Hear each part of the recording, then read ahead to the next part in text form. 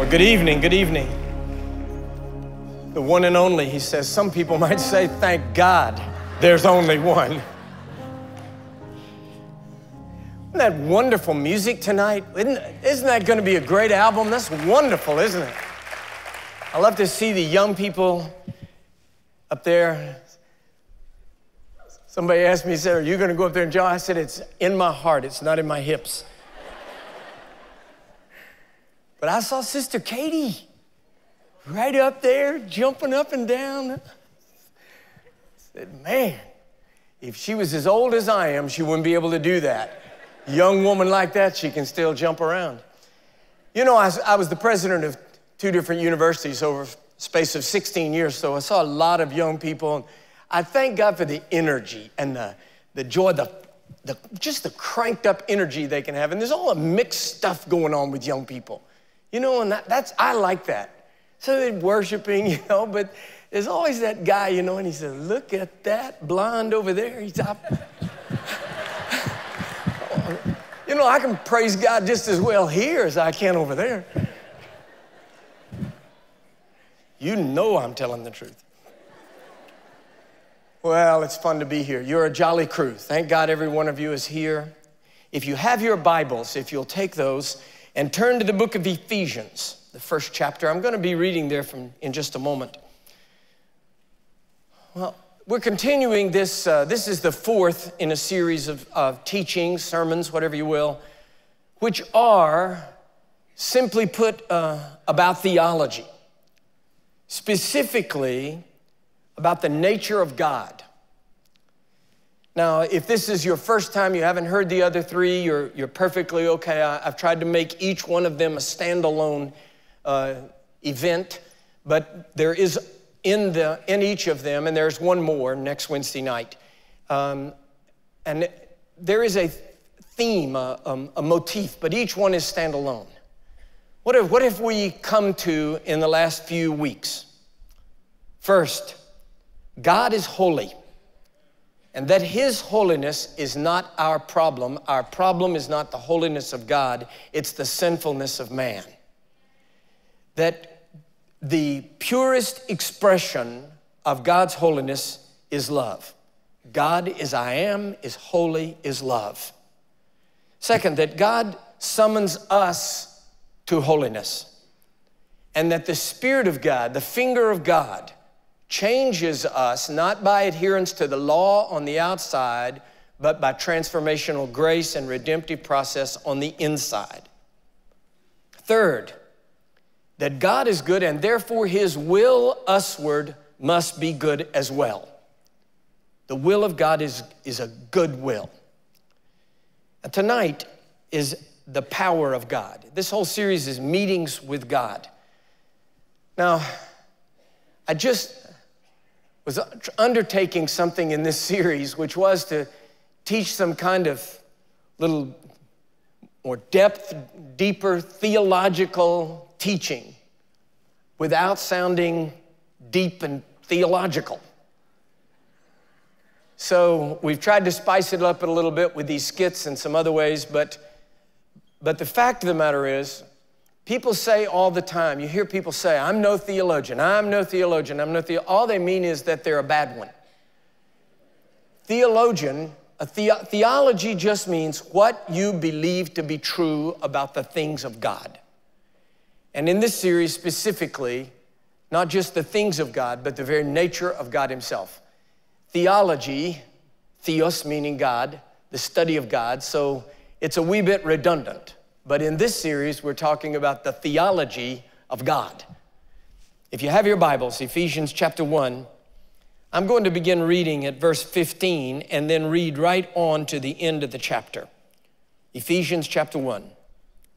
Wherefore I also, after I heard of your faith in the Lord Jesus and love unto all the saints, I cease not to give thanks unto you, making mention of you in my prayers. And here is the prayer, starting with verse 17. That the God of our Lord Jesus Christ, the Father of glory, may give unto you the spirit of wisdom and revelation in the knowledge of Him. Now let me just pause. Please notice what Paul is saying. I'm praying that that the God of our Father, the Father of our Lord Jesus Christ, will give you the spirit of wisdom and revelation. And what will that reveal to you? The knowledge of him. That the eyes of your understanding being enlightened, that you may know what is the hope of his calling, what the riches of the glory of his inheritance in the saints. And verse 19, this is the key verse. And what is the exceeding greatness of his power to usward, who believe, according to the working of his mighty power. You see the repetition? That you would know the exceeding greatness of his power. How would you come to know it? By the working of his power. So in other words, the greater the power of God that works within you, the greater you reveal the power of God. Verse 20, which he wrought in Christ when he, God, raised him, Jesus, from the dead and set him at his own right hand in the heavenlies, far above all principality and power and might and dominion and every name that is named, not only in this world, but also in that which is to come, and hath put all things under his feet and gave him to be the head over all things to the church, which is his body, the fullness of him that filleth all in all. I read a passage of scripture like that. Does the same thing occur to you? How full of the revelation of God must a person, a human being, be under the guidance of the Holy Spirit to write a passage like that? Whew. Put your hands on your Bible and let's pray together. Heavenly Father, in the next few moments, we pray that you will enliven our hearts and quicken our minds, that we may receive all that you have for us, that we may, according to this passage from your word, have our minds enlivened, our spirits opened, our intellect quickened, that we may comprehend with all the saints the breadth and depth and length and height of your power, which is revealed in the love of Jesus Christ. For it's in his name that we pray. Amen. Here are a quatrain of mistakes that people make when they think about God, mistaken views of God. One is two different kinds of idolatry. One kind of idolatry is to worship something other than God, a golden calf, an idol of some kind, to worship anything other than God. And God meaning the God of Abraham, Isaac, and Israel, the God of Jesus Christ of Nazareth, the only true God. Now, I know this is going to be controversial. I've struggled in my spirit whether to say this, but I just want to say this to you. And I think it's important that it be said. The word Allah is not another name for God. It's another God. The God of Abraham, Isaac, and Israel is God and the only true God.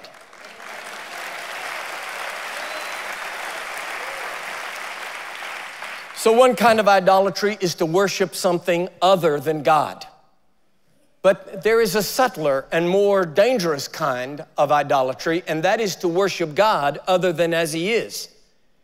I'm going to be dealing with next week, next Wednesday. I guess this is I'm fishing for you to come next Wednesday. I'm going to be talking about remaking God in our own image. I want to deal with the perversions of the goodness of God. Then there is this other couplet of bad theology, and one of those is that God is evil. That God is a bad God because there are bad things that happen in the world. In other words, to blame God for the evil that's in the world. We're going to deal with this tonight. And then a subtler and I believe more dangerous form of that is to say that God is not evil, but he's irrelevant. Another way of saying that is that God is dead. When I was in seminary at Emory University, just when Lincoln was in the White House, there was it was kind of a rage of liberal theology at that time. And there was a professor that was at Emory at the same time I was there as a student. His name was Thomas Altizer. And he made something of a ripple in the pond of contemporary erroneous theology by writing a book with the exciting title, God is Dead. And it caused a little stir, as those things do, and then they melt away. But I remember during that time, it may surprise you, but the funniest graffiti in the world is in the men's room of a theology school. Up over one of the urinals in the theology school, written in blue ink, it said, God is dead, signed Thomas Altizer. Right underneath it, written in red ink, said, who is Thomas Altizer, signed God.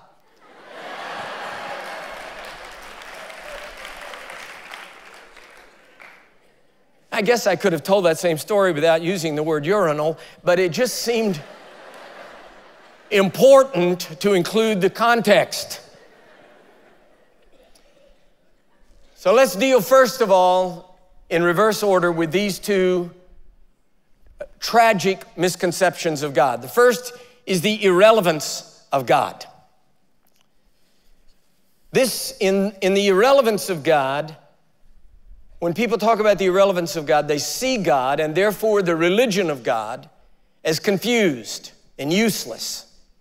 An old God, a leftover, a relic, an antique, if you will, from some ancient time. Perhaps at one time he was powerful, they think, once.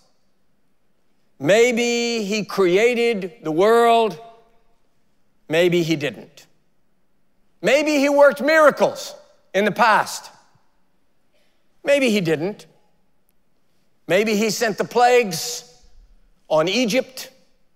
Maybe he freed the Hebrew slaves. Maybe he parted the waters. Maybe he turned the river Nile into blood. Maybe he fed the Hebrew children in the desert with manna. Or maybe he didn't. But if he ever did, they say, he doesn't do that anymore. And they see God as a confused, senile old man. Here's the first meeting with God.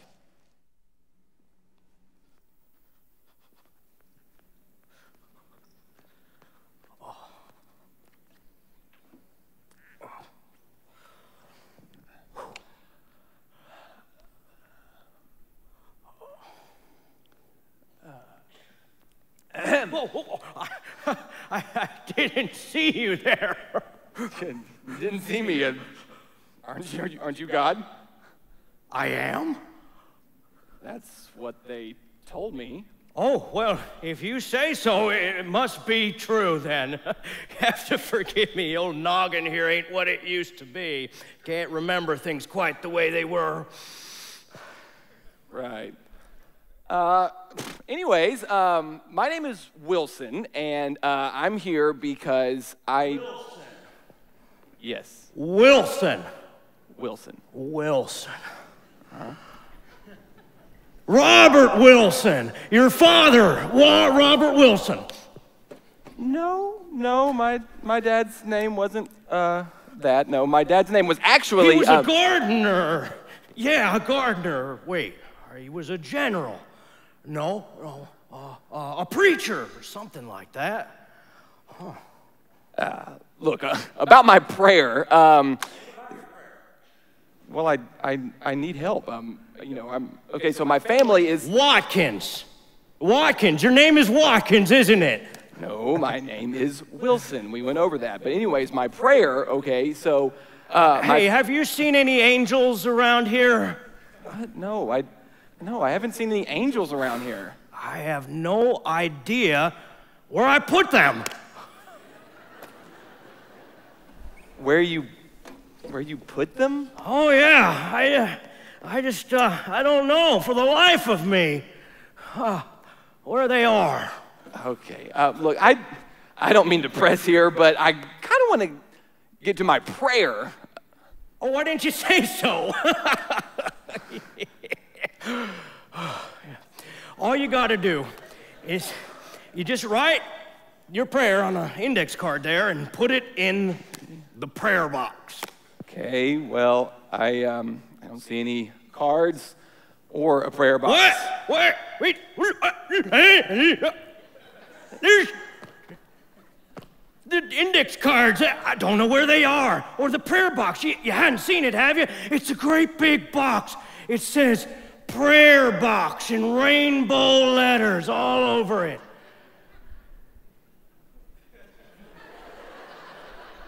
You didn't see any angels come in here, did you? Oh, for Pete's sake, you already asked me that. Oh. This is useless. Hey, well, suit yourself. Hey, what was your name again? Winters. That's it. I never forget a name. Wait, where are you going?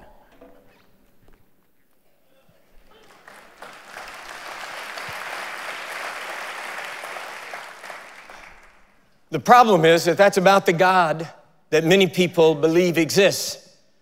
A God that may have some significance in history, that may have performed miraculously, but they do not see him as active, energetic, and capable as God now. We must understand who God is. If God is I am, he is never relegated to history. He is the God of now, and his power remains undiminished.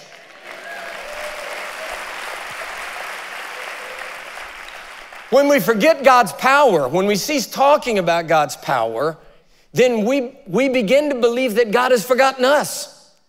We make him irrelevant, and therefore the worship of him becomes hollow and stupid.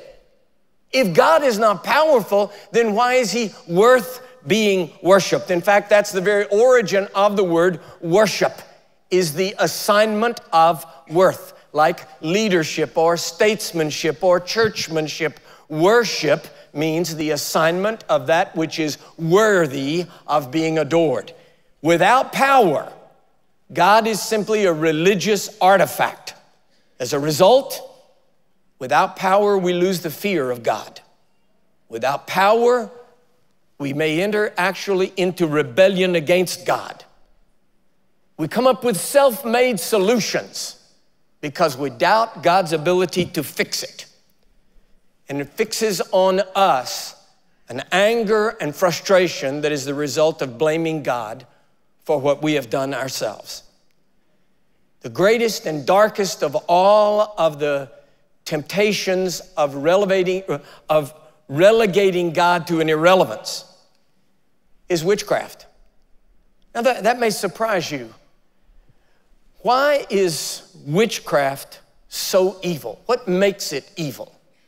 It is a means of supernaturally bypassing the authority and power of God. If God is powerless, if God is irrelevant to my immediate circumstance and I cannot fix it myself, then I am tempted to reach into supernatural sources and find some way to bypass a powerless and irrelevant God.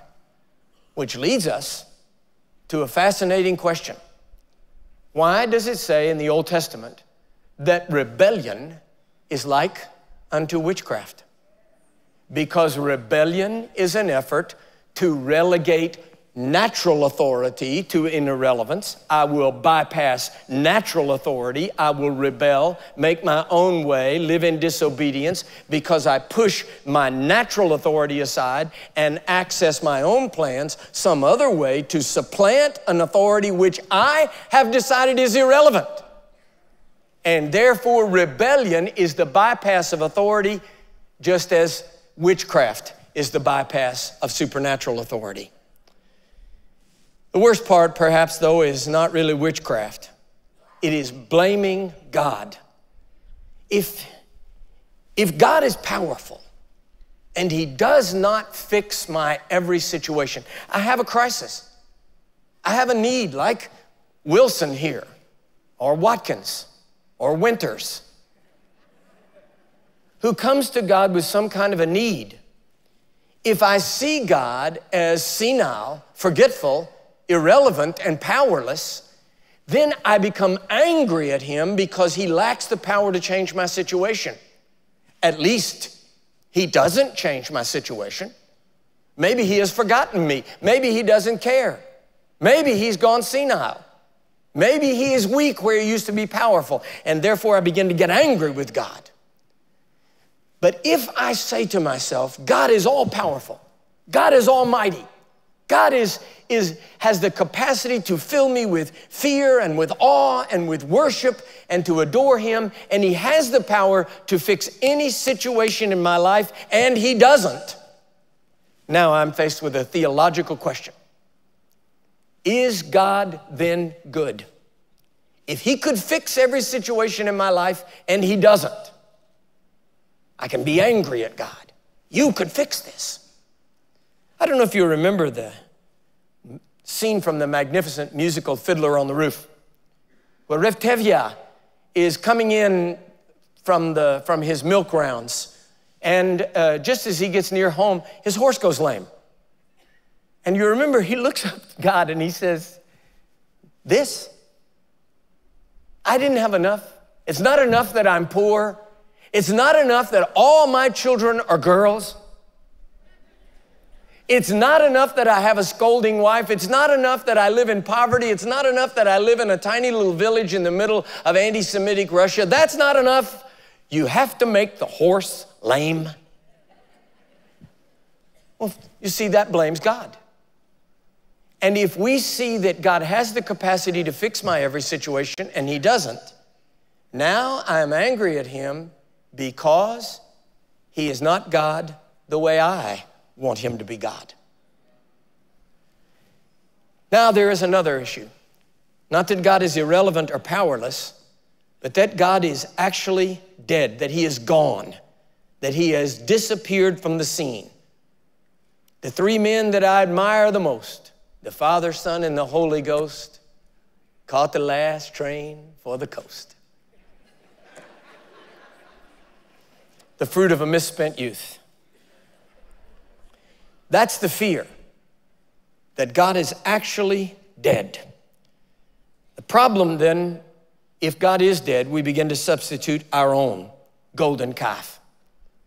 We are far too sophisticated a technocracy to actually worship the statue of a golden calf. We find other idols, fame, money, political power, our own race, our own intelligence, our own selves, sex, something. And so that we actually create a God in our own image. The strangest fruit of all of this kind of understanding of a dead God is actually the creation of formal religion. As 2 Timothy 3:5 says, that it engages in religion, but it denies the power of that religion.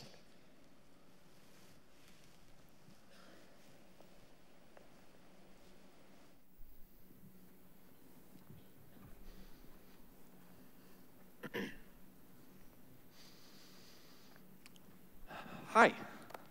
Oh, yes. Can I help you? Yeah, I'm actually here to see God. So. Well, Well, what? Is he here? Can I see him?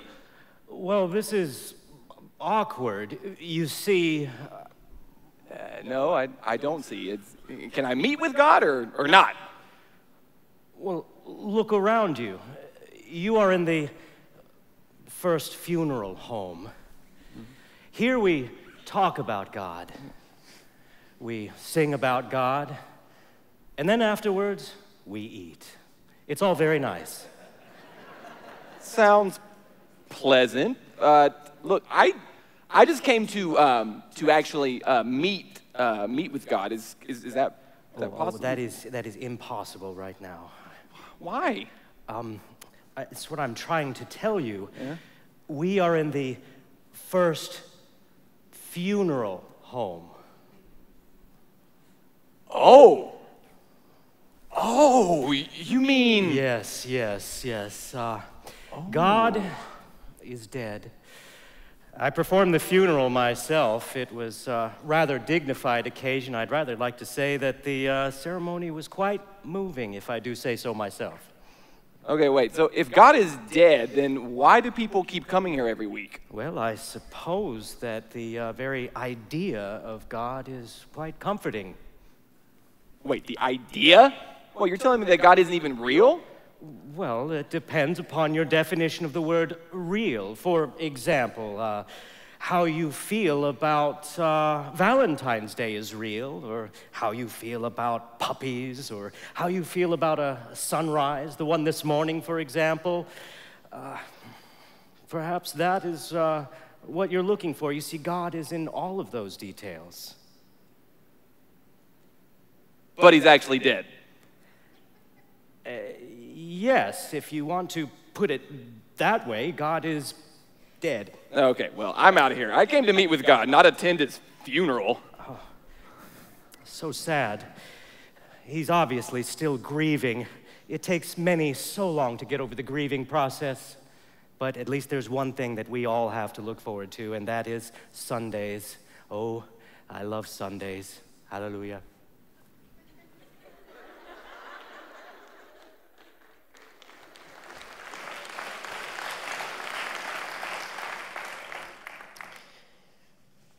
There's much talk about the Greek word koinonia. Koinonia means, loosely translated, community, fellowship, our union. But if you take a living Christ, a living God out of that, we simply create a kind of a religious country club. The community of God without God is actually a community or a koinonia of death. I am not in this sermon attempting an ontological argument in favor of the existence of God. For me, for believers, and for the Word of God, that is a given. It's settled. God is, and God is powerful.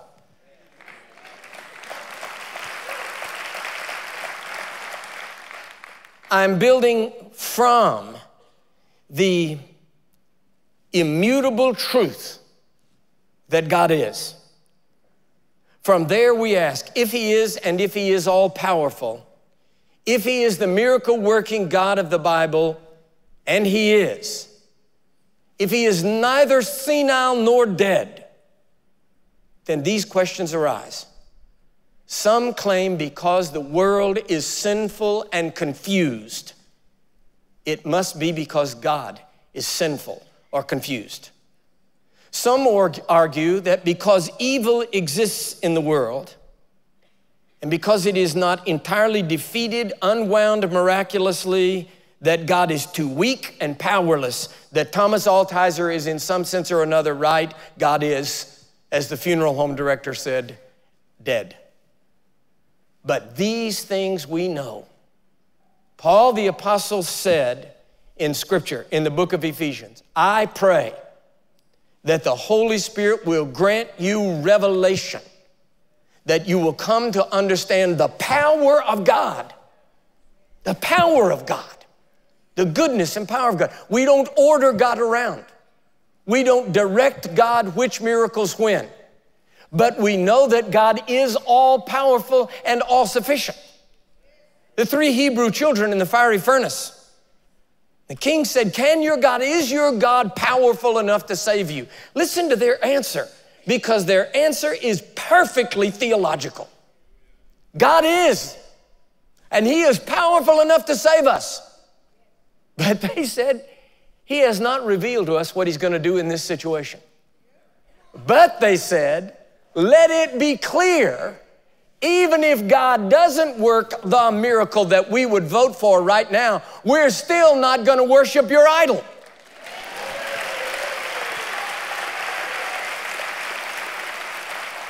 When we bring into these two realities into confluence with each other, that God is real and that he is powerful and that he is good, then I can trust him and believe him that he will in every situation do that which is the best for me. God is real and God is good and God is powerful. How do we answer those two questions then? The world is confused and evil, not because God is senile, confused, and evil. The world is confused and evil because humanity is confused and evil.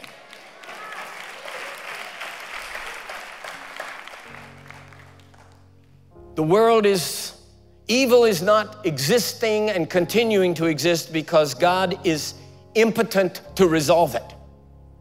God is alive and all-powerful and will, in the end, resolve all the confusion, judge all the sin, wipe away all the tears, lead us to a new and perfect existence with Him. In the meantime, why doesn't He just fix it now?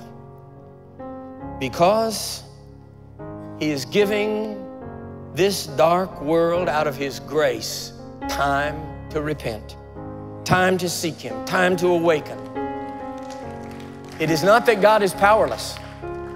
It is that God holds back His power, waiting against the day when there will be no more repenting, when there will be no more changing, when there will be no more time. And God will resolve it all. When I was in India, there was a little boy that was killed, murdered in a horrible way. His uncle cut his head off and buried his body under the corner post of his new house.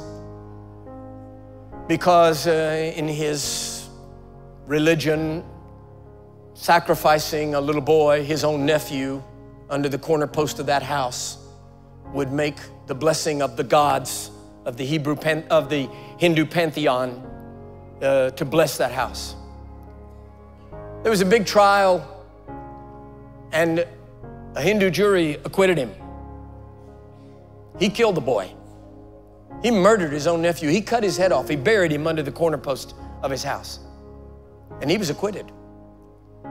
And I was with a group of Christians, and they were just enraged. And I remember one man saying, "He got away with it. He got away with it." I said, "No, he didn't." They said, "He'll never face justice." I said, "Oh, yes, he will."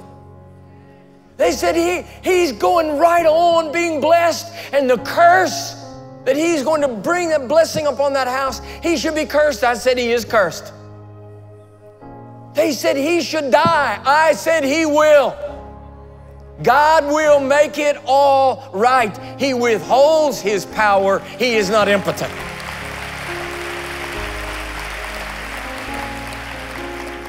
While He waits to give humanity time to repent and prepare, holding back His power, we resolve in ourselves that God is awesome, that He is awesome. Having said, as I began this, I spent so much of my life with young adults. I love them. I love the college kids. I love you. You need more adjectives. Get a thesaurus. Reach beyond awesome. College kids, everything is awesome. How was the hot dog in the college cafeteria today? Awesome. Tell me about your girlfriend. She's awesome. Really? Because that means your girlfriend and a hot dog are at the same level.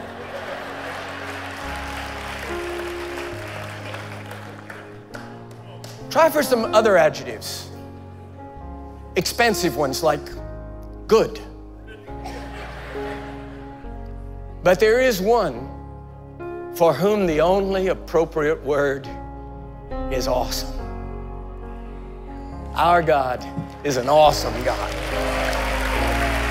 Awesome in power, awesome in love, awesome in holiness, awesome in grace.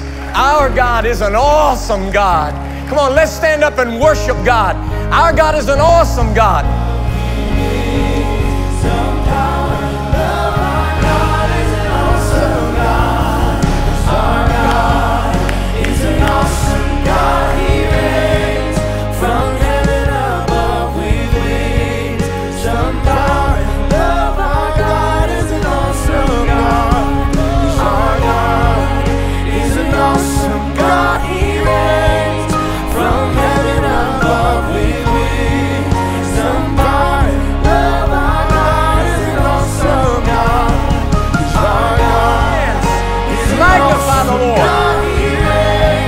He reigns.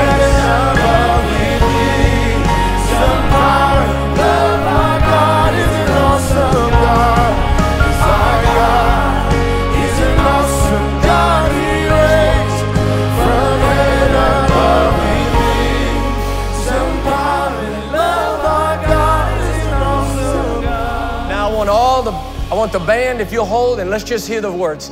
Now sing it, state it in the face of your need, in the face of a challenge, in the face of what you're struggling with. I will not bypass God. I will not come up with my own solution. I will not dismiss Him as irrelevant and senile. I will not think that He is dead. I will not think He's impotent and powerless. My God is an awesome God, and He can fix it for me. If He delivers me from the fiery furnace, I know that He's a God of power. If He chooses for me to die in that furnace, He is still awesome and good, and I still will not worship the world. Now, just your voices. Lift your hand and just your voices, and let's sing it together. Just the voices. Our God is an awesome God.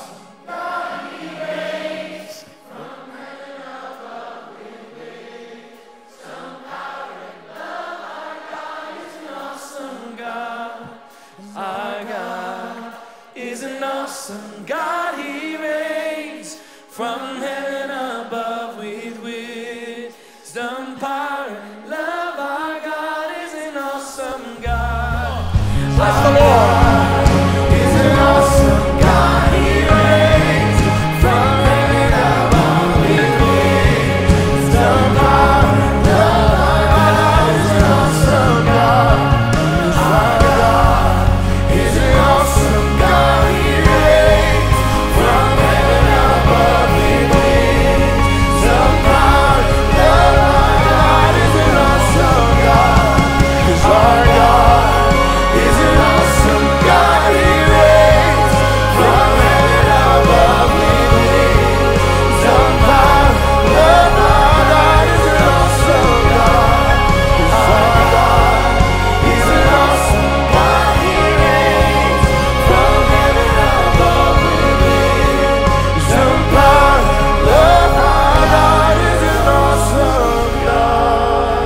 Praise God in this house. Magnify the Lord.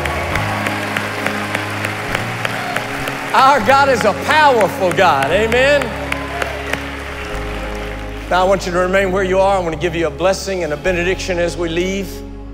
Rest in the confident knowledge and assurance, not only of the goodness of God, but of the power of God, and that His goodness and power are usward. Toward usward, as St. Paul says in Ephesians chapter 1, and that the Holy Spirit will continue to reveal to us His power. Now I'm going to say the benediction. I like to stay and shake hands with you. I'd love to. I'm sorry to tell you, I have a flight tonight, and I'm going to head to the airport and claim that great Bible verse. He confuseth mine enemy and blindeth the radar screen. Lift your hands up and receive a blessing.